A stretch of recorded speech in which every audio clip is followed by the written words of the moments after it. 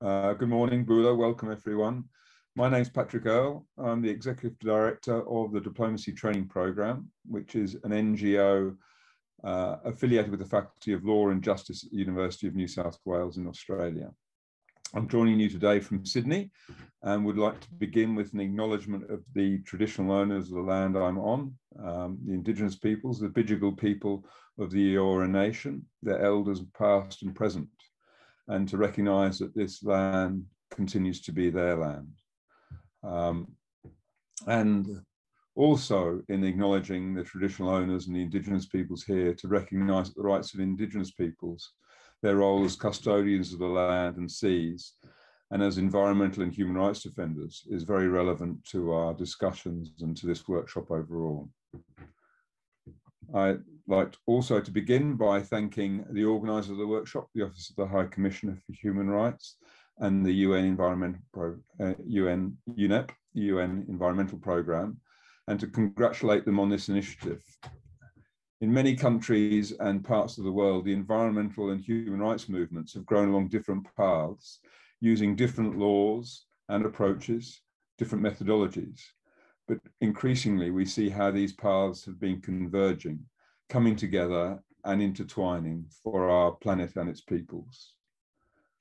We have a wonderful panel of speakers here with us today who will represent some of these different strands. Mason, Winnie, Luke, and Lagipoiva, welcome, and thank you very much for joining us this morning. This session is very relevant to the work we do in the Diplomacy Training Programme, which has now been going for 30 years.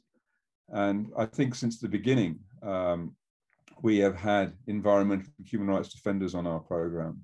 It was interesting to hear in the opening session reference to the struggle of the people of Bougainville as they were defending their environment.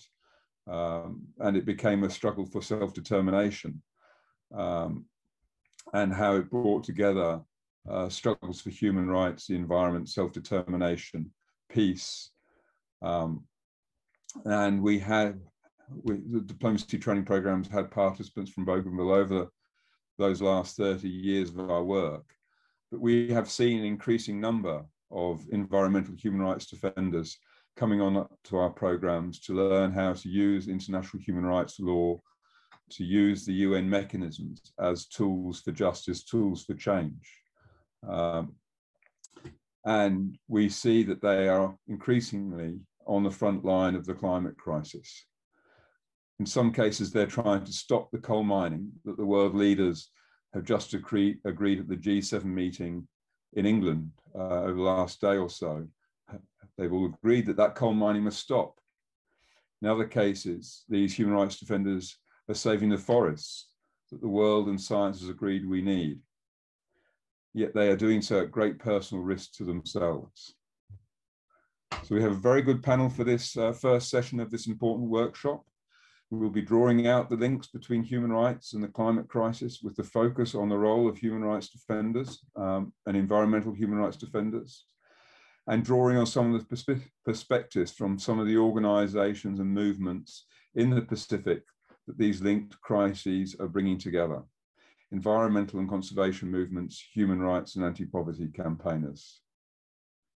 It's an important time for this discussion as momentum grows for action on the climate emergency, and the need grows for us to put human rights at the heart of that action and also find new ways of working together. So we're going to organise this session, a series of presentations, and we hope out of those presentations that we will find good intersections for dialogue, that we will have time for questions and discussion. I should say at the beginning that the workshop is being conducted under Chatham House rules. So while the content of what is being said can be shared, and we hope is shared, there should be no attribution to individual speakers and what they've said. I should say at the same time that the session is being recorded. And when you contribute to the discussion, please use the chat room. We hope go to you also so we can hear your voice and see you. If you would like to say your name and your attribution when you're making your contribution, please feel free to do so, but don't feel compelled to do so either. So we would like this to be a good and safe space for discussion. So having said that, I'd like to introduce our first speaker, Mason Smith, who is the Regional Director of the International Union for the Conservation of Nature. He's and he's the Regional Director for Oceania. He's based in Suva, Fiji, and he's responsible for the overall management and direction of IUCN's program in the Pacific. So very few other people better qualified to speak on this issue, and he'll lead us in, giving us an overview of IUCN's work in relation to environmental human rights defenders, the environmental challenges they're facing and the human rights challenges they're facing in the region. I think set up this session very well. So Mason, thank you for joining us this morning. We look forward very much to hearing from you. Thank you, Patrick, for those words of introduction. I'm not too sure whether I'm properly placed to talk about human rights or environment in the law, but I think I've got some backing. One of my legal staff is also on the call, so she'll be able to help me out in that aspect. But first of all, just to again thank the organizers for bringing us together this morning to discuss and to share opportunities in a common area, but more importantly, to perhaps look at some of the areas of partnerships that we can forge going forward. We had an interesting session this morning when the first speakers talked about the right to a healthy environment, this issue being intergenerational, but more importantly, not only looking at climate change, but other factors that affect the rights of our citizens, like pollution and waste management, and the issues surrounding biodiversity. What I want to do this morning is basically in one slide show you what IUCN does in terms of working in the human rights, environmental law sector, and then touch on some of our global response to the environmental human rights challenges that we face globally, and then drill down into the region and what the IUCN regional office is doing to assist our countries, our communities respond to the climate crisis. So if you could just go to the next slide, please. Thank you. I just want to alert and show you, if you're not familiar with what IUCN does, we were created way back in 1948. We're a diverse unit made up of state members and non-state members. And we have official observer status at the United Nations. This gives us a pathway into some of the global discussions on human rights and environmental defenders, not only globally, but here in the region. But what's more important is we have 6 expert commissions or scientists or practitioners, one of which is the World Commission on Environmental Law. This is the commission that basically does our environmental law work from that angle. We also have the Environmental Law Center in Bonn, Germany, that is basically the headquarters for all our environmental work. Here in the Oceania region, we have the Pacific Center for Environmental Governance, which is currently manned by a senior environmental law officer. And I will talk about the work of the Pacific Center for Environmental Governance later on in the slides. But from an IUCN perspective, human rights, environmental law go hand in hand. If I can have the next slide, please. Globally, IUCN is working with a number of partners to articulate a very strong call in the conservation community to ensure the protection of environmental human rights defenders.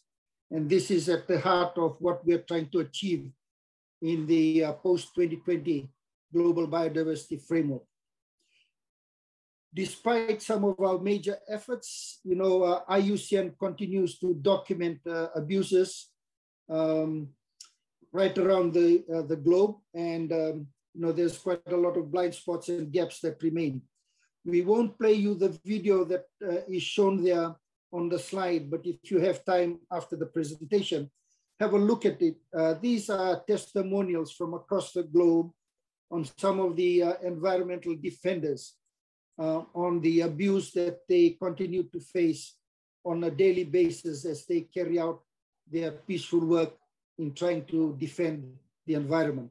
So I would encourage you, if you have time after the sessions today, click on the link that's provided and listen to some of the harrowing testimonials right across the globe on environmental defenders and the work that they do.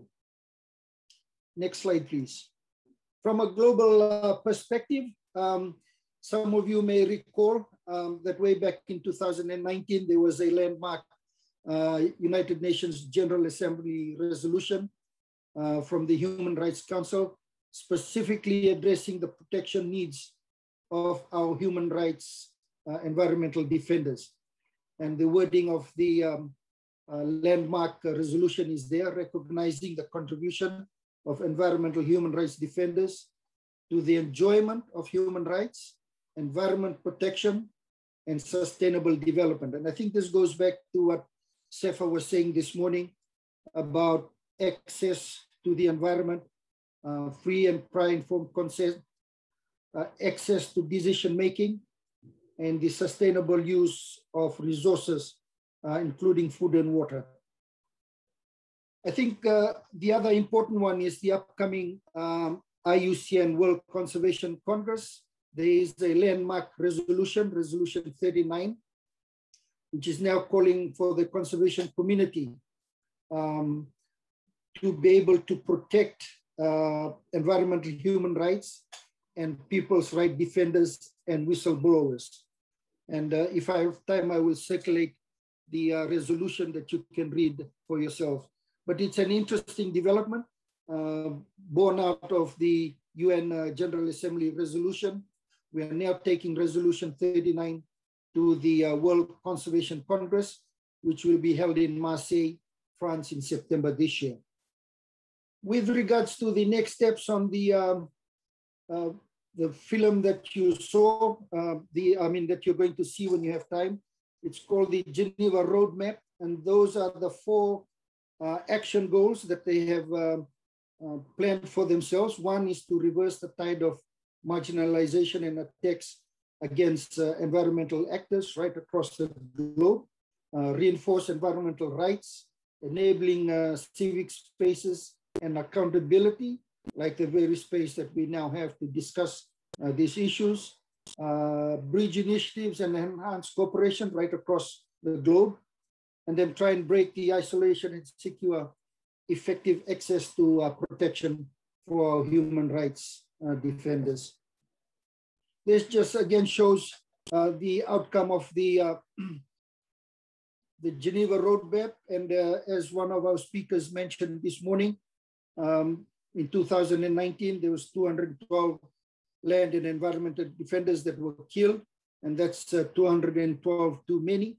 And I think the onus is on us in the region and right across the globe to put a stop to these killings. That is basically some of the global works that we're doing. In the next slide, if I could have the next slide, please, is some of the work that IUCN is doing in the region. Okay, we work with our countries, our member countries, NGOs and communities in the Pacific Island countries to implement sound environmental projects on the ground. And one of the ways that we ensure that this is done is by following the IUCN's Environment and Social Management System, which protects the projects that we plan and implement. One of the areas that we are currently working on is the Environmental Law Association. As you will recall, some of you may recall, the Pacific Center for Environmental Governance over the past years has established the environmental law associations in Fiji, Solomon Islands, Papua New Guinea, and Vanuatu. And we have been funded by the Critical Ecosystem Partnership Fund to build some of the capacities of these associations as we try and reach out to their countries, not only to the association members, but to empower the communities to be able to protect their own natural resources. Unfortunately, this funding will come to an end this year in December, and we are now looking for other funds to ensure the long-term sustainability of our support to the environmental law associations in these 4 countries. There you go, sorry, yeah. As I mentioned, the IUCN Pacific Center for Environmental Governance provides support to the 4 environmental law associations in those 4 countries. And we will continue to provide support for them as long as funding is available. The other area of support that we are providing is a recent one. We have reached out to the Center for Environmental Law and Community Rights in Papua New Guinea. This is a public interest environmental litigation organization.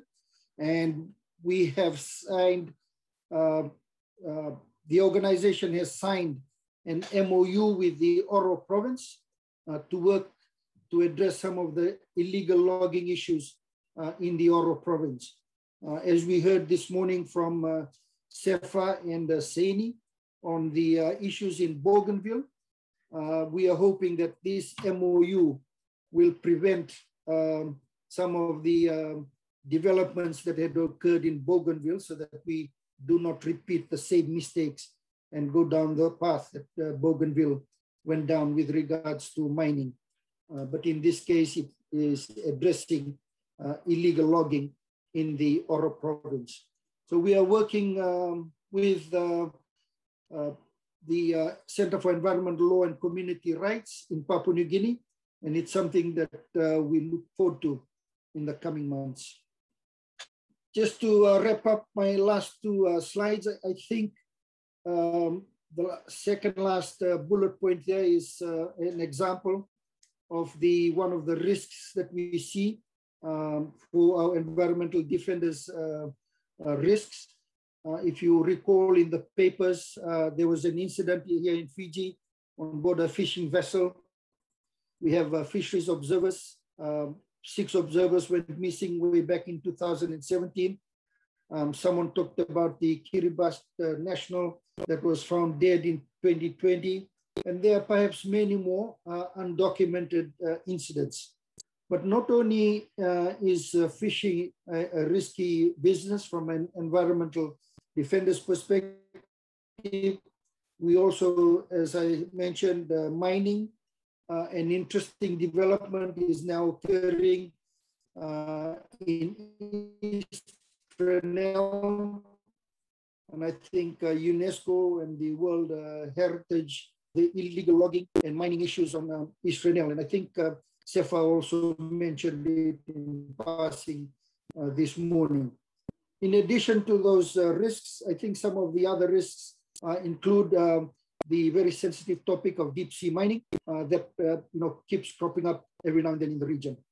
And to my last slide to round off the presentation this morning, just to alert our 49 participants that are connecting virtually this morning, the Pacific Center for Environmental Governance will be hosting the inaugural IUCN Oceania Environmental Law Conference from the 14th to the 16th of July. And registration is now open with the link provided at the bottom of the slide. So if you are interested, please do register.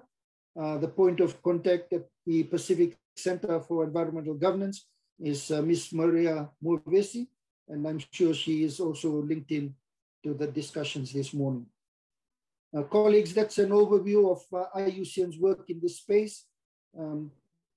The various environmental law centers that we have, our commissions, our environmental law unit in Bonn, and the Pacific Center for Environmental Governance here in the region, plus our global work, and more importantly, some of the work that we're doing here in the region.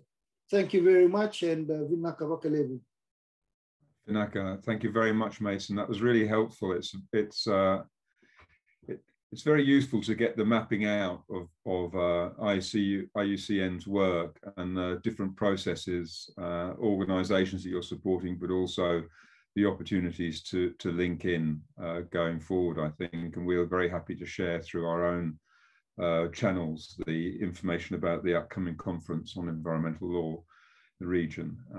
And we'll, I think, share your PowerPoint presentation, and there's the opportunity to have a look at the videos. But I think it is through this process of getting to know each other's work that we can build relationships and links for the future. In that regard, it's my great pleasure also to then introduce our next speaker, Winifereti Nainoca, who's the environmental specialist and the department team leader with the UNDP's Pacific Office. She's been at the UNDP since 2012 and is currently the environmental specialist and team leader for resilience and sustainable development, looking after 9 Pacific Island countries and 14 Pacific Island countries for regional programs. Before joining UNDP, Winnie was the head of School of General Studies from 2003 to 2009 at the Fiji Institute of Technology, now part of the Fiji National University. And Winnie is going to share with us experiences in relation to environmental human rights defenders in other regions, looking at the causes of marginalization and the negative impacts on human rights defenders arising from power imbalances, the marginalization of indigenous peoples, lack of transparency, and linking it, especially now, to current processes around climate change and their impacts. So Winnie, thank you very much for joining us this morning. And we're looking forward very much to your presentation, and from another house within the UN system. It's great to hear from you, so thank you. Thank you very much, the UN Human Rights Office of the High Commissioner, for giving me this opportunity. Hyun, thank you so much for your organization and all protocols observed. And also, Earle, firstly, I want to say how touched I am by your acknowledgement of the indigenous people. And similar to what Mason has said, I don't think I'm the best placed person to talk on human rights defenders, but I'm taking this opportunity to shed some light on traditional ecological knowledge. Before I was given an opportunity to explore more into traditional ecological knowledge, I really thought it was a very narrow area. I'm sorry to say that as an indigenous person, and I really didn't place much emphasis on it. But today I'll take the opportunity to shed some light on that and explain why indigenous people, they have the passion to defend their rights to ecosystems and a whole lot of other things pertaining to their socio-ecological systems. So, and secondly, there's a question in the box by VJ, and I want to acknowledge the 20 colleagues from UNDP that are in this call, because this work of a prior informed consent and all that is very important in our 100+ projects that we have from the Pacific Office of UNDP in Fiji. And a lot of them go directly into the communities. So I will not even read what I'm going to start to share, which Earle has already read out, and it's there in that first page. Next page. First, we'll look at the UND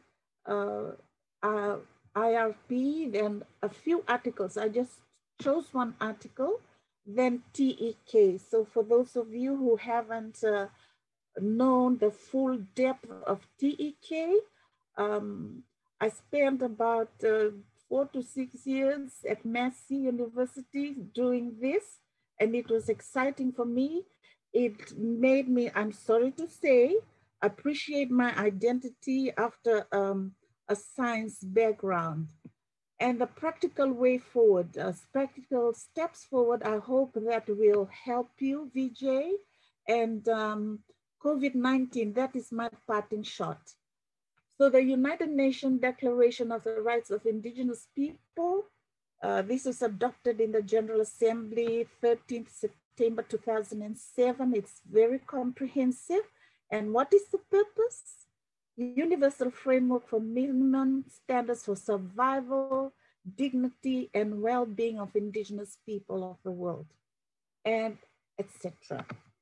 I just chose one article. This came from Article 24, and it says Indigenous people have a right to their traditional medicines to maintain their health practices, including conservation of their vital medicinal plants, animals, and minerals. Now, these medicines could come, you know, the ecosystem services, it could come from the sea, or it could come from the forest, or it could come from animals themselves. So the whole notion, you know, the whole notion of leaving no one behind is a slogan. This is a comment by this special rapporteur at the rights of Indigenous people.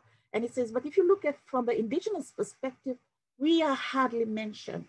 And I want to offer over here, there was a study by 40 Indigenous peoples from all over the world.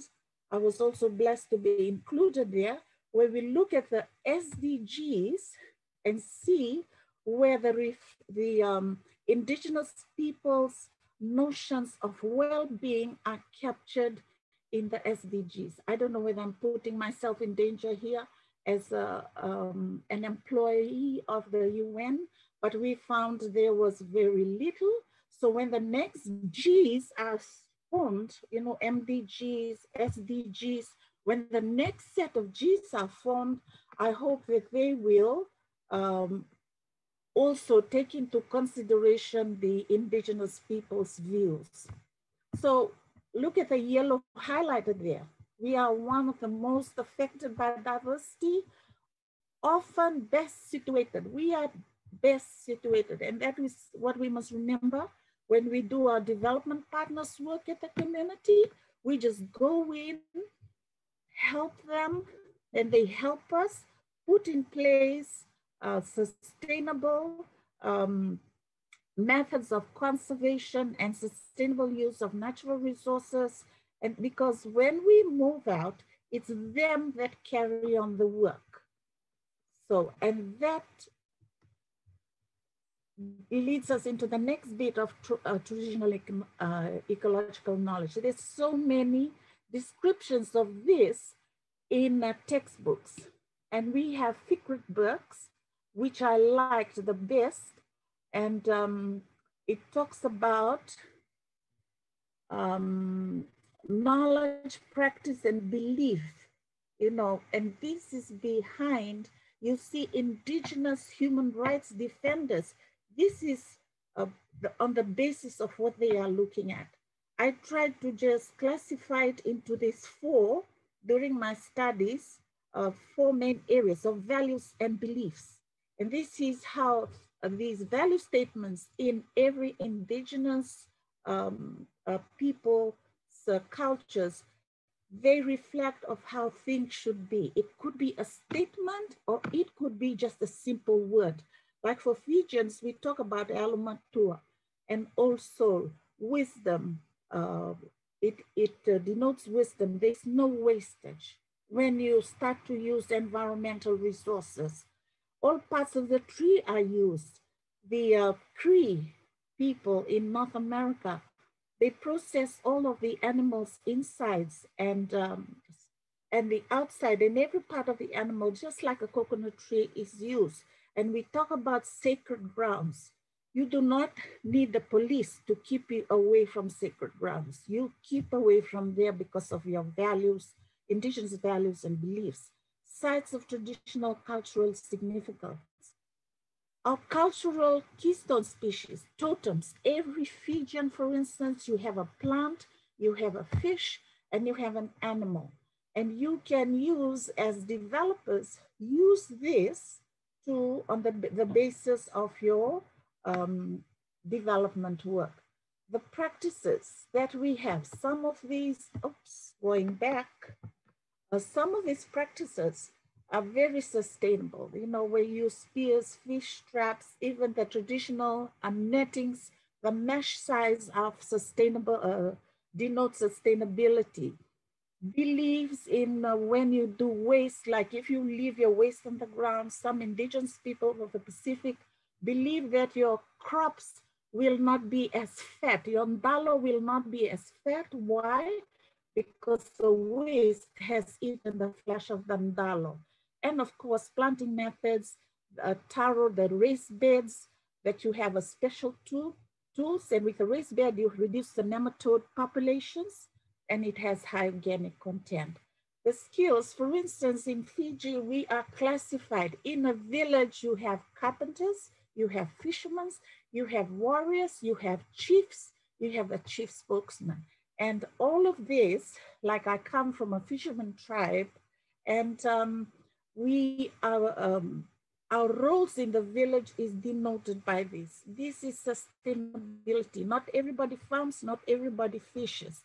In the presence of the traditional warriors, I cannot eat fish and they cannot eat pork. You know, all our lifestyles are based on this, and we do not need legislation to tell us what to do or how to do it. And finally, knowledge.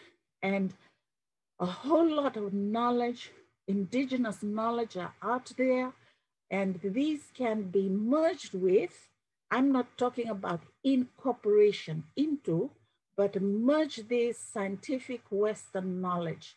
And we get, it's like a marriage, and we get the best of both worlds. Not one is superior over the other, but when we do our community work, we must acknowledge these, because the indigenous people are in situ. We come in with our dollars and we go out. If we put all our ideas there, our projects will die. It has to be believed, and it has to have a sense of acceptance from the people on the ground.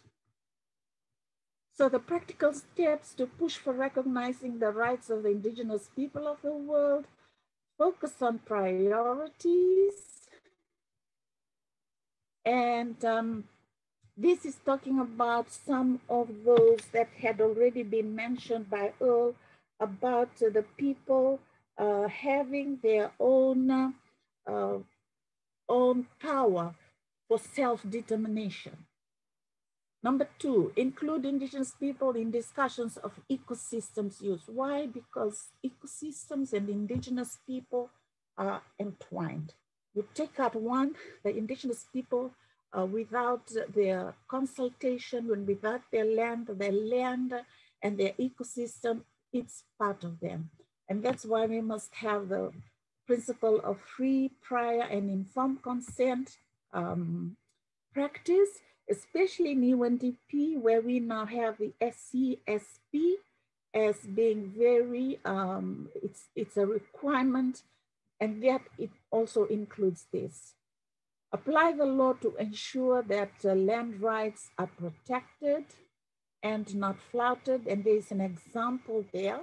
It was legislated, and seems that like some Brazilian Indian tribes are still waiting, and you see them camping by the roadsides, and of course, they're trying to reoccupy small pieces of their land. Number 4, build public awareness. I hope I'm doing this here to explain the passion, to give you a little class of TEK, what it's all about. It's not narrow, it's values, it's beliefs, it's practices, and it's embedded usually in the kinship systems also. Village between village, in the districts, or even in provincial and nation. Recognize their role in conservation. This is a sure shot for failure if we just go in with our own ideas and projects and we move up. No, they have already, the indigenous peoples, you know, you might have some variation to cope with the increasing consequences of climate change. But what they do on the ground, and they know their ecosystems best, must be recognized and respected. Bridge the gap between policy and practice. We talk about marine protected areas in Fiji. We do not usually encourage legislation. Why? Because once it's legislated, the people themselves are barred from fishing in their own areas, own golingolis. So there are gaps that exist at every level, and Talanoa talking from all levels to put in place policies that are good for all, from the community to cabinet. Encourage the state to fulfill wider rights. I'm glad for Chatham rules, because I'm going to say this, you know, a lot of times when we talk about human rights, people think it's racism. No, it is not. There are certain people there that are indigenous and they have this TEK and they are important for your conservation work. That must be recognized. So TEK, indigenous people's rights, are not racism. And do not try to speak for indigenous people. I myself cannot go back to my village where one of my cousins told me, you think you're a professor from the university? We are the professors of nature in our village. And I recognize that because I cannot go and survive in the village happily for 1 month like they do, and vice versa. So thank you, and learn from stories of progress, from how people have defended their territory and their own vision for self-government all over the world. Finally, this is on another angle. This is what is happening right now in Fiji. We talk about values, you know, and they are saying, stay away, social distancing, keeping people 10 to a funeral. And what is happening? Funerals are being talked about now as the primary spreading occurrence for COVID. Why? Because we are told only 20 people. And in the Pacific, you know that when somebody dies, that's your last opportunity to go and say goodbye. And that is what's causing COVID at the moment. It's firstly, it's very sad that we, the indigenous people in the communities, we have poor access to healthcare, etc. But in the second bullet point, our lifestyles, because of our traditional ecological knowledge, our values and beliefs, we sneak into the funeral. And what happens? Government says only 10, there's 100 people there. 20 standing on the hill, 20 at the graveside, 20 in the house. That's all about values, and it's even putting us at risk. Thank you very much. Thank you very much, Winnie. That was terrific, and it's very powerful. And I think also for many of us, a very rich expression of why Pacific voices need to be heard also on the global stage when we're considering climate change, and the importance of ensuring that Indigenous peoples are able and safe to share their knowledge and what they have to contribute to the discussions around climate change and how we respond. And unless we act to ensure the rights of Indigenous peoples, we will not have effective responses to climate change. You introduced many different things to us, I think, in that session, including, for those of us from outside the Pacific, the importance of the Talanoa, the importance of dialogue and talking, getting together and sharing knowledge. So thank you again. We'll come back, I think. You can see the level of interest there was in your session from the chat room. Please keep adding everybody to the chat room and the questions, and we'll come to those.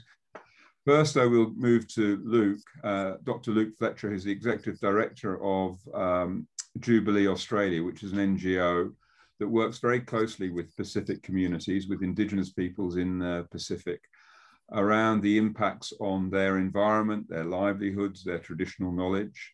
It has a focus on the impacts, particularly of Australian companies and corporations in the Pacific, and works with those communities to try and bring accountability for the impacts of corporations, working to find justice. Dr. Luke Fletcher has worked very closely with communities, including in Bougainville, but across the Pacific on these issues. And it's great that you can join us, Luke. So thank you, and look forward to hearing from you. A very different perspective, I think, from outside of the system in a way, but please. Yeah, okay. Thank you. Thank you, Patrick, for that introduction. And I think you've introduced Jubilee Australia's work really well, so I probably don't have to do that. Again, I'd like to reiterate my gratitude for the organisers of the conference, which is such an important issue that we're discussing, and we discussed these issues last year in I think it was December, and it's really good to continue that conversation. Like Patrick, I'd like to acknowledge the traditional owners of the country where I live and work, which is the Gadigal people of the Eora Nation, and the ongoing contribution to culture of their elders, past and present. As Patrick mentioned, our organisation is based in Sydney, in New South Wales, but we work very closely, particularly in the Pacific region, looking at with very much an interest in the role that Australian corporations and government policies have on communities and countries overseas, especially in the Pacific. So I'd like to sort of pick up on three themes, but sort of maybe drilling down a little bit in more detail on some of the issues that our previous speakers, Mason and Winnie, have mentioned with respect to the Pacific and human rights defenders and climate change.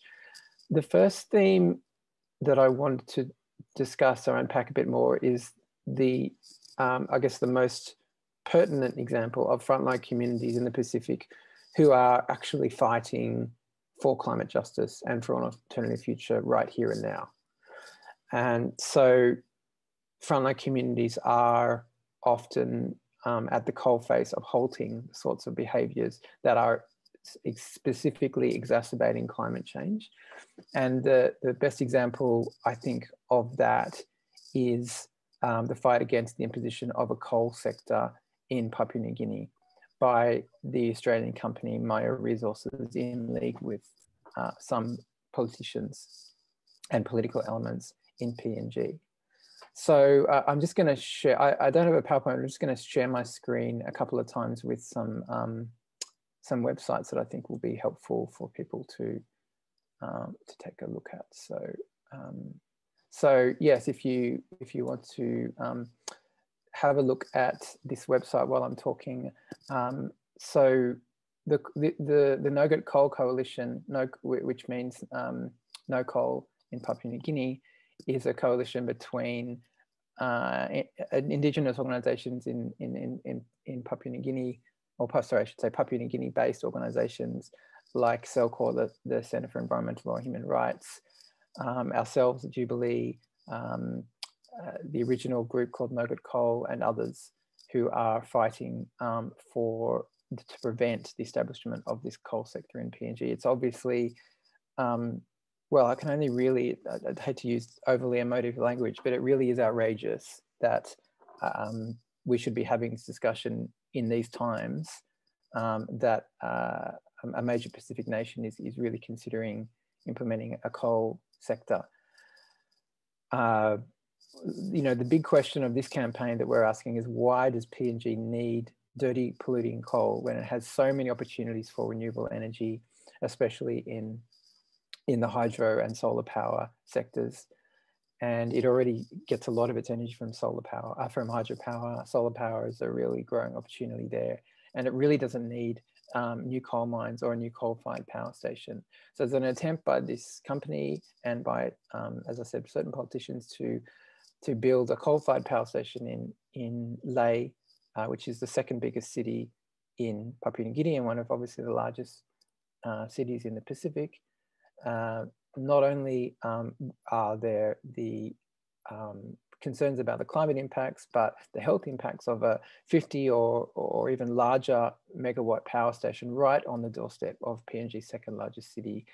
Very serious impacts for health, and particularly with regards to the air pollution and health impacts of the air pollution from burning coal on that city.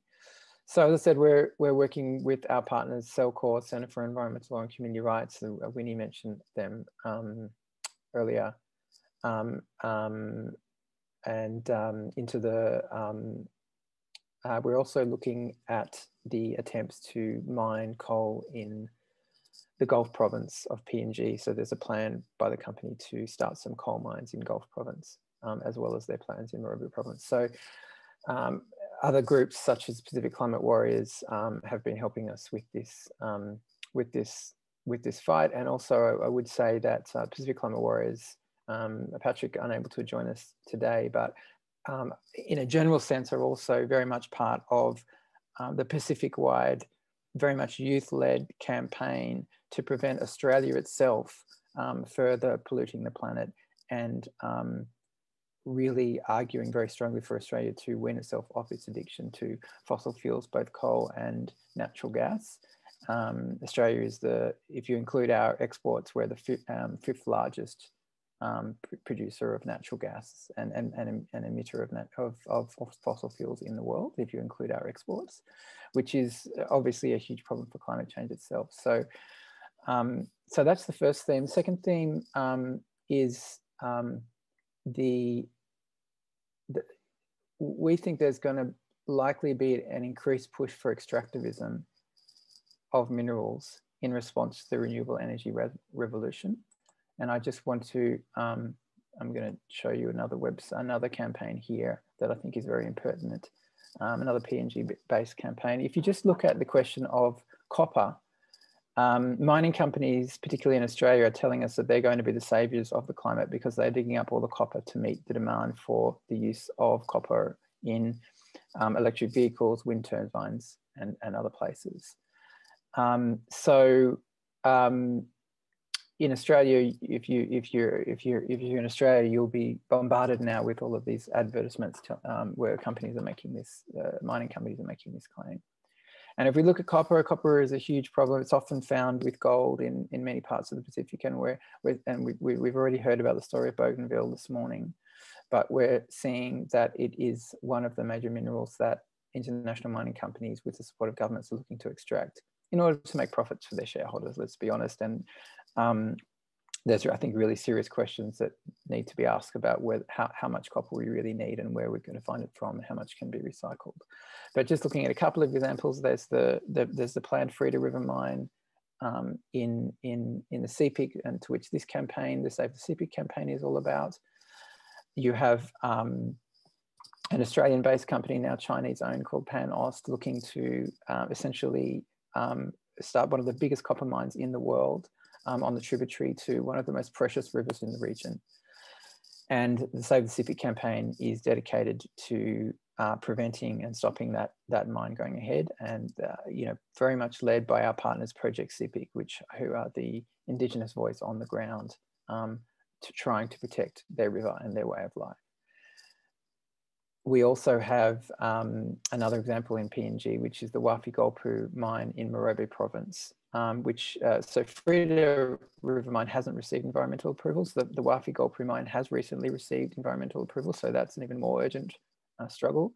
And again, Jubilee is working with CellCore, the Environmental Lutheran Church in Morobe, to see what we can do to really have a discussion about whether it's necessary for that mine to go ahead, and particularly the damage that could potentially do to both the land and the oceans, because there's planned deep sea tailings disposal there. Bougainville's already been mentioned, another area that we work on. I think Catherine might include in the chat some of the links to some of the other work on extractivism that Jubilee is doing in supporting communities. A final theme that I want to pick up on is the question of extraction. I'm going to stop sharing my screen now. Is the question of extraction and resilience. So climate change is making communities more vulnerable all over the Pacific, as we know. And thoughtless extraction without regard to the impacts on the environment will increase and worsen these vulnerabilities. And just a quick example on that from Fiji is the plans to increase black sand mining in Fiji.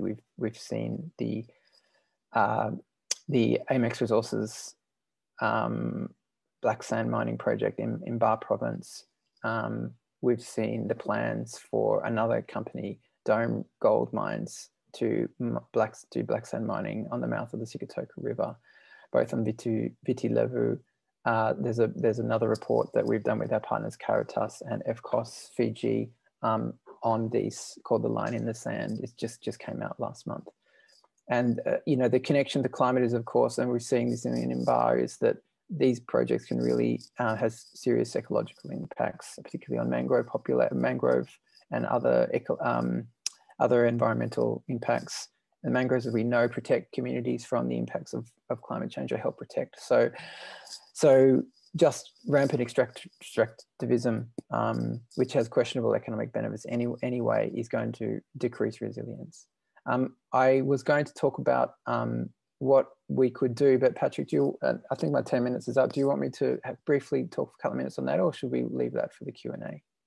Yeah, no, I think that's it. It's a really helpful sort of sense you've given us, Luke, and let's maybe come back to it in the Q&A and the discussion. Okay. I think, but that very clear sense that, you know, one of the dangers perhaps around the sort of the need to move towards renewables to address climate change that way is going to actually increase pressure, the demands for extractives, and possibly lead to the kind of indigenous peoples of communities on the ground, that they'll come under more pressure.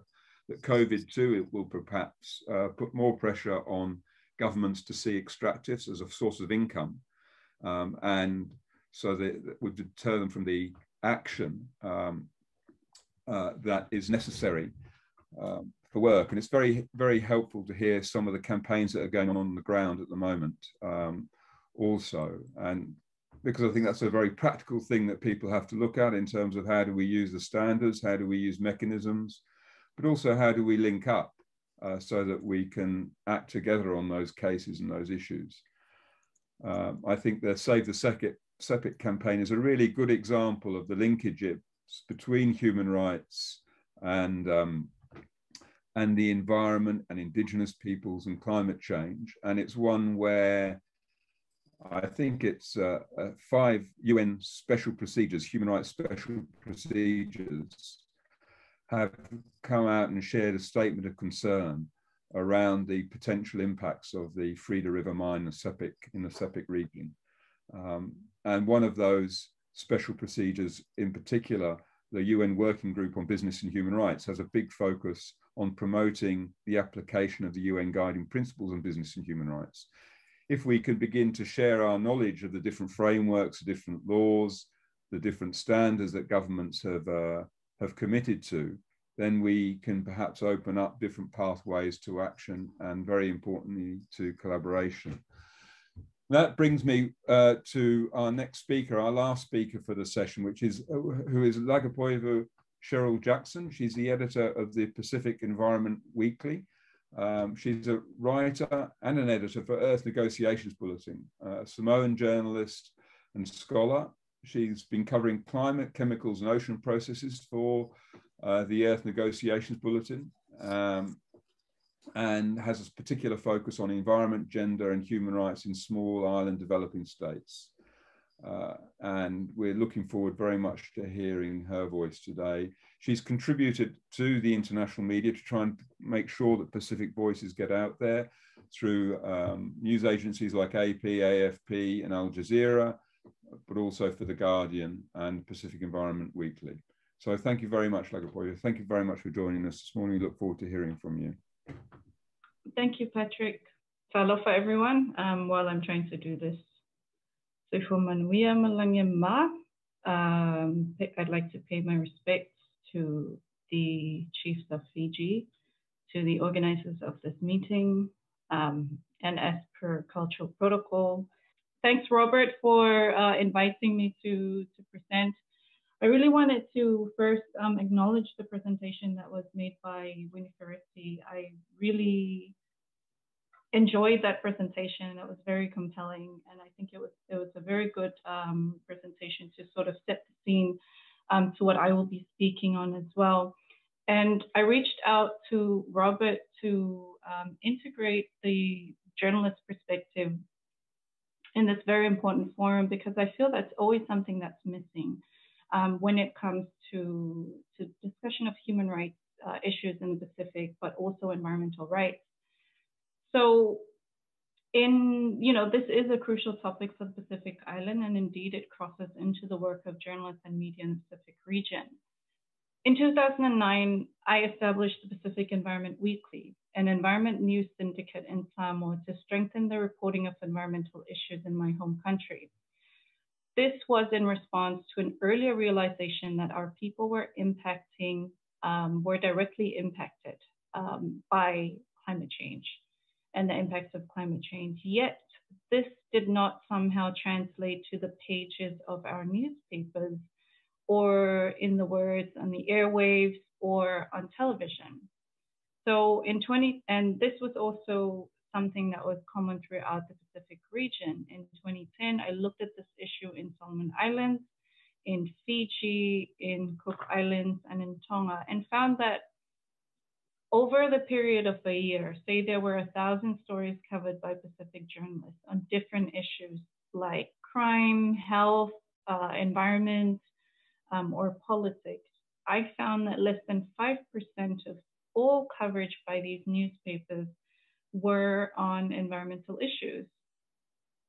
And for me, this was a very powerful finding, because if we're truly impacted by climate change, and if our lives as Pacific Islanders were affected in the way that we see, then shouldn't it be worthy of news? Shouldn't it be worthy of coverage by journalists? So I then set out to increase this coverage by creating this publication, but also by assisting, by bringing international organizations that focus on environmental journalism into the Pacific to train and educate Pacific journalists on how to better report on our people and the impact that the climate crisis had on our people.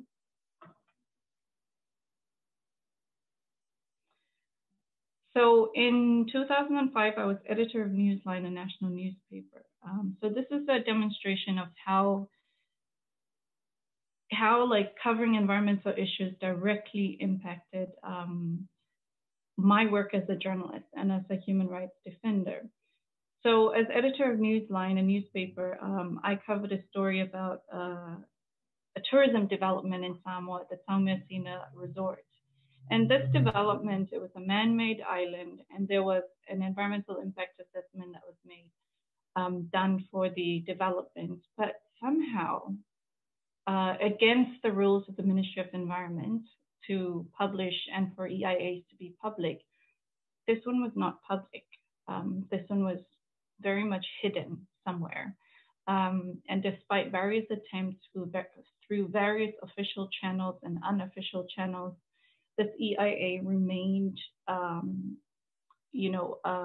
blocked or remained hidden by those who had the EIA. So I did a 3-part series on the environmental impacts of this development. And in the final part of my series, I managed to get a hold of the EIA and names of people who approved the development, who shouldn't have approved the development at the time. And the night before we were meant to publish the last piece of the story, my office was burnt down, and our printer was burnt down. The whole thing went up in flames, which prevented us from publishing the 3rd part of the series, and further just prevented us from publishing altogether. This was a direct threat to an attempt to uncover environmental harm, and especially environmental harm on a community that lived in that area and that were going to be harmed as a result of this development. So the response by the public was shock, And my publisher requested that I stop the story and never write it again. So it's never been written. In addition to the fact my laptop was burned in the building, I wasn't able to cover this issue. So there's always this hesitation by journalists to identify ourselves as human rights defenders. And this is primarily due to the fact that we prefer to be objective and independent. So there's no direct line that a journalist can create between being a defender of human rights or environmental rights or both to that of the work that you do. So there is that hesitation, which is why you wouldn't necessarily see media as part of the greater human rights dialogue. Yet media freedom and freedom of expression is very much, a part of our human rights and set of it. So just as a quick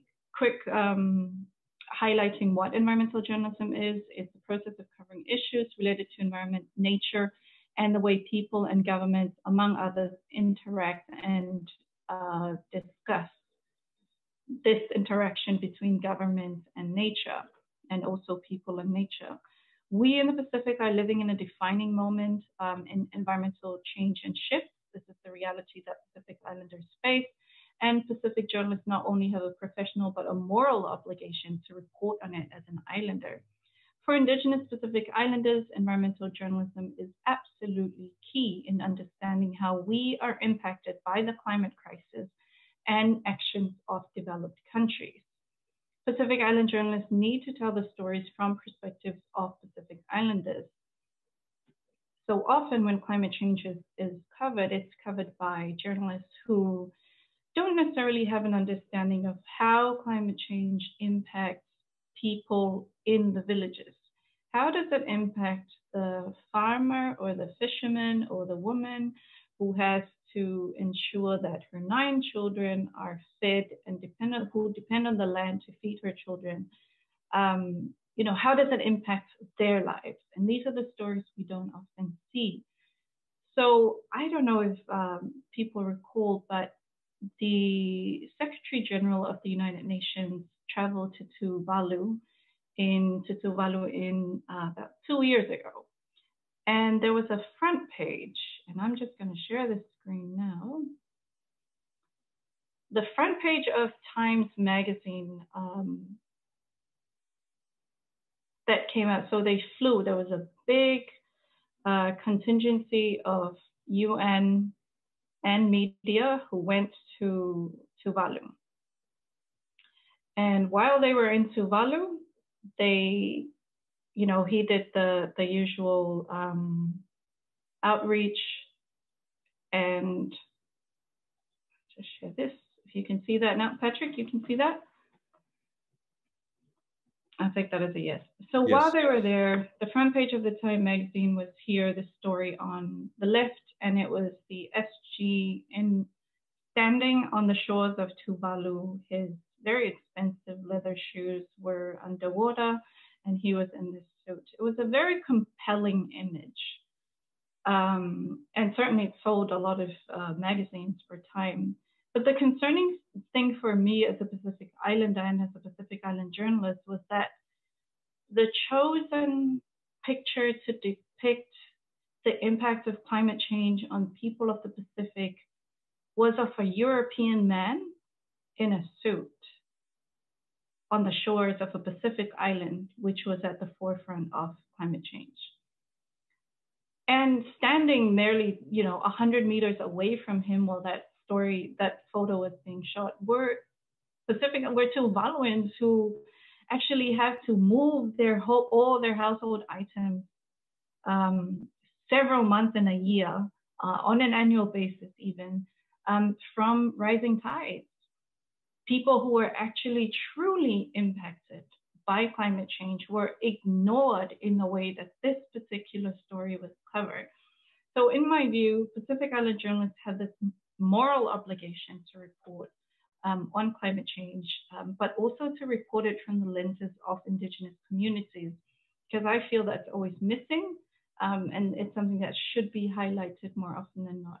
So I'm just going to wrap up here, Patrick. Thank you so much for your patience. But my advice to organizations who are working in this area, who are wanting to really highlight the key role that journalists play as human rights defenders, is to involve journalists in your work, to train journalists where you can on the issues that you work on, and also call journalists into account when they misreport on the rights of Indigenous communities, on environmental rights, and on human rights, because it's only through those learning from those experiences that journalists can truly cover these issues effectively.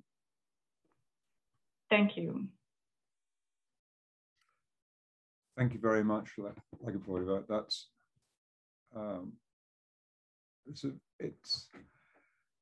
it's a very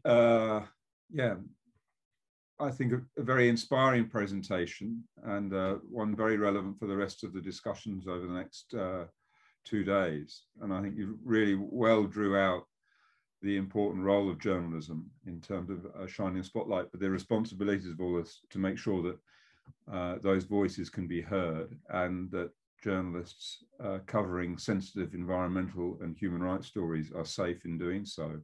And it's another area in which there is the linkage between environmental human rights defenders and human rights standards and mechanisms are linked. So thank you very much for that sharing. We've had a lot of chat, and I think a lot of interest in the column, and we'd like to now open the floor for some discussion. So please do use the chat room. But I might now go to some of the questions in the chat. And we've had one from Julio Fabris about what are the main challenges for Indigenous peoples in the Pacific and how they're being addressed. For example, in South America, Indigenous communities are threatened by multinational corporations, and governments aren't protecting the communities in the way that they should. I think this is a particular area that that Luke's organisation, Jubilee Australia, has been looking at in relation to Australia, and what is Australia doing to try and make sure Australian-based corporations respect human rights, respect environmental rights and Indigenous people's rights. So we might go to Luke first to elaborate on some of the areas he presented on, and then open up to the floor. And Winnie, I think it would be really interesting to hear from you also on the Indigenous people's rights challenges across the Pacific. So Luke? Yeah, thanks, Patrick. Yeah, great question. And I'm really pleased that it came up, because I was hoping to cover it in my presentation, but I ran out of time. So, you know, I think the first thing to say is obviously domestic laws. I mean, so many of the examples I mentioned, we are seeing the communities we work with who are protesting against or seeking to have their rights of consent exercised, and also often protesting against the imposition of things against their consent, are subject to threats of either by the company or by local authorities. You know, government authorities, police, what have you, are threatened with real or actual violence or implied threats. And so it's a hugely important issue. Obviously, domestic laws in country, whether it would be in Fiji or PNG or Samoa or whichever country we're talking about, are the first line of defense. If there's and strong civil society, like Lagipoiva mentioned, where there's coverage on media, that's the first line of defense. But the second line of defense has to be, we feel, accountability of the corporations in their home country, of multinationals that are doing this. There needs to be accountability in the home country as well to bolster that first line of defense. We presently don't feel that in OECD countries and other rich nations like Australia, that we have strong enough mechanisms to hold multinationals to account in the host countries. So tightening these mechanisms is an absolutely vital way of sending a message to companies that you just can't do this. You can't mess around with the rights of peoples who are fighting that. When it comes to what mechanisms currently exist, really the only real mechanism we have in Australia and in other countries is the OECD mandated national contact point system, which is a sort of a complaint, sort of relatively often informal complaints mechanism. We feel that although there's a variation in the strength and effectiveness of these national contact points, we feel that this mechanism is not strong enough, particularly in Australia, which is very much focused on negotiations with the company. If the company doesn't want to negotiate, you've got nowhere to go. I mean, the other problem is that there's no investigative power in many of these national contact points. There's no ability to apply sanctions against companies that don't follow the recommendations or the directions of the national contact points. So from our point of view, we either need a massive reform of this NCP system, which is, I mentioned, an OECD mandated institution, or really we need to look at what some other companies like Canada are doing. They've recently established, or in the process of establishing, a human rights ombudsperson, and that's the sort of thing, something with more teeth and with more ability to have an impact. The other ideas that's been talked about, and some European countries are looking at, are sort of due diligence laws for companies that engage in human rights abuses. So it's a very complex topic. I want to take up too much time, but essentially countries that host multinationals have a lot of work to do, including Australia. Okay, thank you, Luke. And it's an area in which the obligations of governments are becoming increasingly well defined, and there is a sort of a move to tighten and strengthen regulations through a sort of movement around getting an international treaty on business and human rights. But the UN Working Group on Business and Human Rights is also very busy and active, including in the Pacific, to try and promote the responsibility of governments to protect people, indigenous peoples as well, from the impacts of corporations. So there's a lot in this space. There is a lot happening. Lagipoiva, could I come back to you and ask how you find that sort of that sense of the understanding of the obligations of companies or of governments in relation to the environment and indigenous peoples? How do we build awareness, and what challenges do you find at this moment when the Pacific in a way is being spotlighted because of the impacts of climate change? How can we help to amplify the voices from the people of the Pacific? How can people support the work that you're doing? Thank you, Patrick. So I think the issues that I think it's a really important question. The biggest issue as to why some Pacific journalists don't cover the stories as it relates to companies and governments' responsibilities to the Pacific Islands. For instance, Australia having to step up, or China's role in environmental degradation on the ground, really comes back to advertising. So a lot of media spaces are sponsored by companies. So for instance, you know, in Papua New Guinea, a lot of the media pages are sponsored by the mining companies. So therefore, it does go against the interest of media owners to criticize some of the practices. So in Samoa, you'll find that China has the soft diplomacy with media companies, where they invite journalists to China on a really nice press junket. And through those ways, it's not direct, but journalists are in a way they are, I wouldn't say suppressed, but there is certainly no incentive to really delve into some of the stories in relation to the very harmful environmental practices that some of these governments and countries engage in, and companies engage in. But for journalists who can cover these stories and who are not threatened or in fear of their lives as a result, the best thing to do is press releases are always a good way to ensure that journalists cover your issues. Know the journalists who cover climate change and Pacific Islands in bigger publications, and so reach out to them directly. For Pacific Island journalists, you know, I've trained a lot of journalists in Vanuatu, Fiji, and Samoa, and the biggest issue is we have smaller newsrooms, and there's not many journalists that report on all the issues that need to be covered.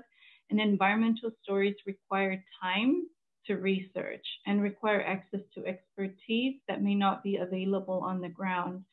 So make yourself available if you're an expert on a particular issue. Reach out to the journalist, have your story ready, and basically you're handing the story over. So that way the journalist doesn't have to spend too much time on one piece, but at the same time, you're getting your issue covered. I hope that makes sense. Yeah, it's very practical tips there as well for people working in this space. So thank you very much. I should ask Mason, Winnie, did you want to add anything around these issues of what are the main challenges for Indigenous peoples in the Pacific, issues of accountability of corporations, and how do we collectively make sure that Pacific voices are heard at this time? Chatham House rules, Patrick. If government is in on it, I didn't say that. And we are fighting against, you know, a brick wall. And those two are two examples that we have keen on working with. That's the Bar River sand mining, because it's in one of our reach to reef areas. And just lately, Rusi and I last week joined a group for the sand mining at the Singatoka River mouth. And we not only fight against the corporations, we are fighting against government to a certain extent, if they've already approved. And, you know, the worst case scenario, look at what our journalist has shared from Langi, that their office was burnt down. I will not say any more here. Thank you. Thank you, Winnie. Thank you. Pat, if I could just add to what Winnie was saying, specifically for us at IUCN, we take a more consultative approach to try and work with government and try and influence government's direction in some of the issues we're discussing. And I think if I can perhaps let the cat out of the bag, Maria, if you don't mind, one of the issues that is going to be discussed at the OHCHR Environmental Law Conference is the proposal for a regional green bench that will deal with some of these issues that we are talking about. Again, it will be discussions with the governments of the region, NGOs and communities on how do we take this proposal forward to ensure some of the protection that we're talking about is enshrined in our national policies and our laws. Thank you very much. That's very helpful, Mason. And I think, you know, hopefully that will be well covered also in the conference, and the initiatives coming out of it will be well covered by the media in the region and more broadly, because I think it's how we promote knowledge and understanding of these different developments can really, well, it feeds into the Talanoa process, I think, hopefully, and through sharing our knowledge and experience, different initiatives, different perspectives, we can generate the kind of action that is necessary. I hope. I'm sorry to say, we're coming close to the end of our time together this morning, but it's also a sense that the conversations have begun, or they've continued from other forums into this, and then this workshop has been structured in a way that a lot of the issues that have come up this morning we'll go into further depth with, and there's an opportunity for more discussion. So I hope that everyone will be able to join those sessions. I'm reminded that there's a session tomorrow on children, youth, environmental, human rights defenders at 11 a.m. Fiji time. And I hope there we can pick up a question from one of our participants this morning, Mia Krishna, about how we encourage participation of children in terms of their voices to be heard in all areas.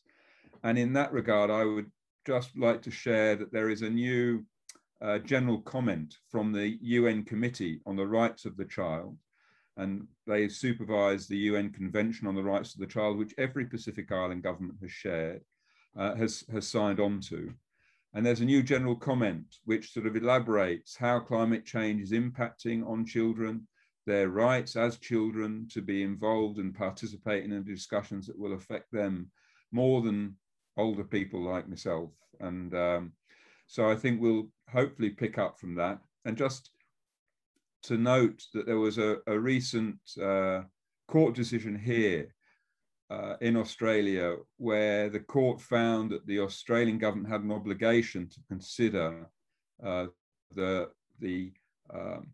welfare of children and in relation to climate change, that they had a duty of care in relation to children. And that needed to be factored into their decisions about approval of coal mines and other developments. And it's seen as one of a number of significant developments in this area.